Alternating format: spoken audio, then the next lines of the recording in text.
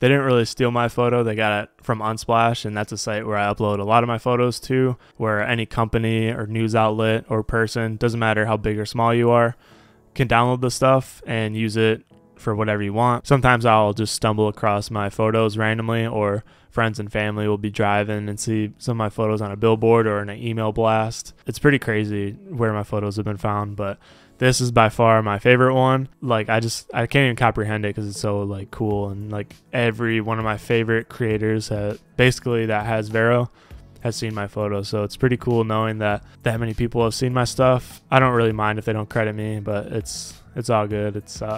I'm just grateful that they're using my stuff. I downloaded their app a couple years ago when they first dropped it. It kind of like died out right away. I don't know why. I think that was when I first started photography, so I didn't know what was going on.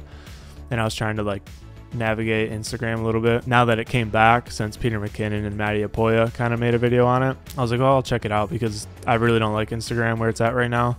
It's getting a little bit better for photos, but Vero is really cool. The community is like, I feel like they're really close, especially with the owners, with the creators. So check this out. When you download the app, my photo pops up on the sign up page, and I thought it was like the coolest thing ever. I was stoked.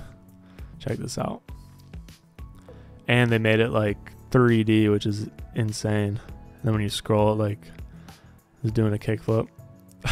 That's so cool. They got a few other photos, but I just think it's insane that mine's on the front page, especially from all these top creators that re-promoted this and downloaded it. They for sure got to see some of my work, which is pretty cool. So that was my first post on Vero. I used the original photo that I took, and the owners and creators of Vero commented on it, ended up following me. I thought that was really cool because you don't see that on Instagram or any other app these days. That shoot was really fun to do. My buddy Jay went with me.